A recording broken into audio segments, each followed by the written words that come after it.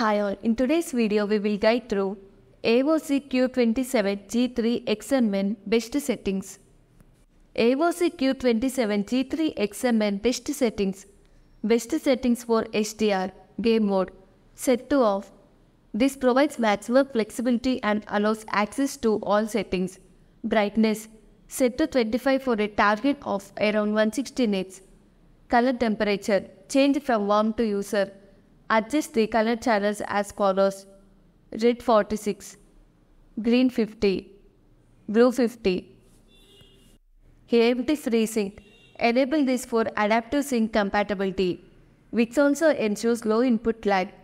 Overdrive, set to medium depending on your preference. You may also try strong or weak based on refresh rates. Color gamut, keep this set to panel native for full native gamut usage. Gamma mode, set to Gamma 1 for the most accurate representation. Local dimming, set to off for desktop use, but consider setting it to strong for dynamic content like games and movies.